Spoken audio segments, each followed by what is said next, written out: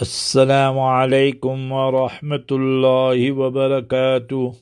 Bismillahir Rahmanir Rahim. On behalf of Markaz Sahaba, the voice of Ahlus Sunnah wal Jama'ah, we present to you lesson number 2008 of our daily Naseehah and advice. Today, with the grace and mercy of Almighty Allah Jalla wala, we focus on the 23rd of SHAWWAL. It was on the 23rd of SHAWWAL 633 after Hijrah, corresponding to 29th of June 1236, the city of Cordova, which is Qurtuba, which was under the Khilafat of the Umayyads, fell into the hands of Fernando III. We've been there with the help and mercy of Almighty Allah. If you study the history of Qurtuba, subhanallah, which scholars came from Muslim Andalus, Muslim Spain, and you will find Tafsir Qurtubi and Allama Qurtubi's great work, which is on Tafsir.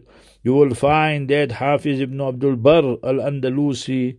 You will find that, you must remember, that Ibn Muhalla, that Ibn this thing of Muhalla, that Ibn Hazm al-Zahiri. So they all came from that part of the world. The Maliki fiqh flourished there. That masjid which is transformed and changed into a church, Allah forbid. Remember, at that time was the biggest masjid and mosque with a roof and a ceiling on it. And if you look at the design and the pattern, you will see it's so similar to Masjid Nabawi. But alas, the crimes, the sins me and you commit must have an action, has reaction. So the Muslims became very, very lax, and then the Christians and the Spaniards came, took over. True Muslims will fight till the death. But see what happens here. On this day, the 23rd of SHAWWAL, the city of Cordova, which was under the Umayyads, fell into the hand of Fernando III. This occurred because Muhammad ibn Yusuf left the city. So he was crying and left like a brikai baby. His mother told him also, no sense crying now. You should have fought like a man, and then you should have won. So how did we lose Spain 780 plus years? Because of Ta'ifiyya. Everybody had their fiefdoms, everybody had their mini empires, and kullu hizbin bima ladayhim farihun. So the central government got weaker all the time. And if you look at the Ummah today, we look at the Muslim countries, Arab countries, look at ourselves, and we are in the same predicament. If you wanted unity, unity will only come on truth. Anything on batil, it must perish sooner or later. Innal batila kana zahuqa. Watawasaw bil haqq. Invite towards the truth. But when you invite towards the truth, there will be a lot of criticism. Watawasaw bis sabr. And then you have to exhort, invite one another towards patience, endurance. That will be a test of our sincerity and ikhlas. And if you still want that unity, then remember two ingredients must be there. That's must. One is Iman, true Iman. Ya ayyuhalladhina amanu.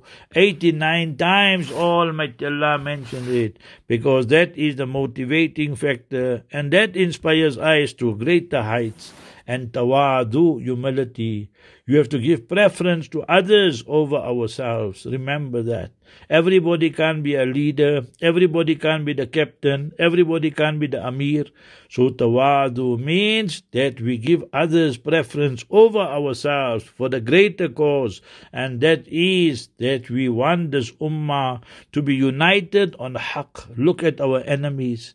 We have the Shia Kuffar, we have the Qadianis, we have the Aga Khanis, we have the apologetic people, the modernists, and so many others as well.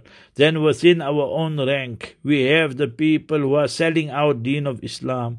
So therefore, Imam Shafi'i rahimahullah used to say, always invite to the truth. If you do not invite to the truth, then you will be invited to batil. What a great, profound statement by this genius Al-Imam Shafi'i rahimahullah. Therefore, we make the dua, Ya Muqallib al-Qulub, Thabbit qalbi ala dinik. Ya Allah, you are the turner of the hearts. Keep us steadfast on your deen. Open Mishkat Sharif. Ameen. Assalamu alaikum wa rahmatullahi wa barakatuh.